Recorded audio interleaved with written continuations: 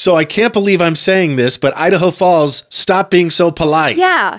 We'd say this is sort of like a PSA, public service announcement. Yeah, lay it on me. You cannot grant other drivers the right of way. No, of course not. Have you ever had, like, maybe let's say you were turning right onto Hit or 17th, pretty busy road, Right. and have another, they're coming out of a parking lot, had another driver stop traffic and kind of wave you out? Right. They don't know where you're going. Right. You might need to be getting into the left-hand lane. Uh-huh. Right. Or you may be turning left. If there's 4 lanes of traffic and one driver stops for you, here's what the PSA says. Let's throw it up here. It's from XKCD Comics. And I will say, too, one thing I hate about that is when they're stubborn about it. Right. Like, they wave you and then you wave them saying, no, dude, this isn't going to work for me. Go. And they're You like, try your "No, sign no." language pointing. Right. When one driver in 4 or 5 lanes of traffic, counting the turn lane, decides to stop and grant you the right of way, they don't know where you're going. What did it say? If someone waves you out, assume they are an assassin sent from the future to kill you and make it look like an accident. That's hilarious. And yeah, that's a great way to get into a car accident. This is a great problem to have. In Idaho Falls, I seem to get into polite contests with a lot of drivers. I think that's true. At a 4-way stop, for example. Right. When I roll up to a 4-way stop and I know it's a 4-way stop, I'm looking around going, okay, what cars were here before me? Right. After they all go, then I can go. But then you've got a guy who got there before you. It's his turn to go. I hate that. And he's like, yeah, come on, dude. And it's not sometimes big semi-trucks do that, and I get that. Right. Yeah, because they're going to take forever and Yes. it takes time for them to get going. Sure, that's fine. And I just assume that they're more aware of the road than I am. Especially because they've actually got a high-profile vehicle, so they can look up and around, Yeah. like, got a better Simba view. and Mufasa looking over Pride Rock. Yeah, exactly. You know? I'm the bottom of the Ferris wheel. Right. They're the top. Exactly. It's really frustrating to me when I see people do that because you could pull out and then get creamed Yes. by another car. In fact, one thing that I've started doing when I see a car slow down on a street and they're not signaling, I always slow down too because I assume they're stopping for a 4-year-old toddler in the middle of the road. Right, which has totally or a happened cat before, or a too. squirrel. Yeah.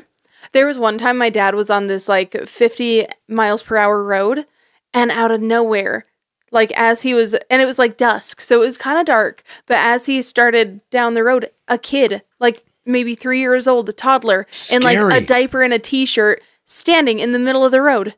And thankfully, Speaking of terrible parents. right, and thankfully he stopped and returned the kid to the like one house on the road, which also, dude, you know that road is right in front of your house. How are you not eagle-eyeing those kids all the time? This has Pet Cemetery written all over it. Spoiler Right? alert. Yeah.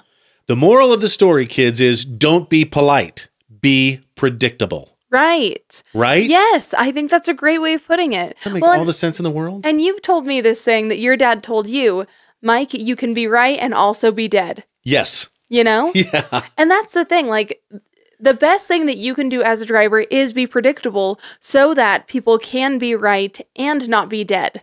So I can't believe I'm saying this, but Idaho Falls, stop being so polite. Yeah, be assholes for a second. Care about yourself. Be more like the drivers in LA. Don't be polite, be predictable. Right. I think that's a great way of putting it. Safety issue. Yeah. Now, that's not to be confused with the other rule, don't block the intersection. When there's cross traffic, that's a different story. Totally different. Yeah. Yeah, like coming out of the fireworks on July 4th, there's going to be a lot of that, Yep.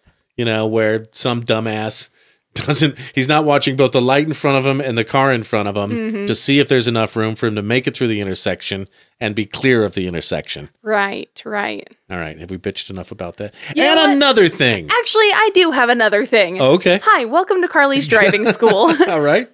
There's- School me. There's nothing that pisses me off more, and I mean this, than the people who are driving down the road and decide to slow down before getting in the turning lane. What do you think that turning lane is for, my guy? The whole point of the turning lane is to not interrupt the flow of traffic. So if you slow down to get into the turning lane, you're interrupting the flow of traffic Without signaling. and not using it properly. Also, slower traffic, keep right. Right. What if a guy behind you is a maniac going 10 over the speed limit? You are, by definition, slower traffic. Right. So get your ass over to the right. Ooh. Gets me heated. Do we need a cool down? Here, let's have a drink of this tasty sparkling ice Starburst strawberry 0 sugar. That might make me a little sweeter. Delicious. Just fantastic. Thanks, sis. Where'd you get them again? Brolem's and Brolem's. Mm-hmm. Okay.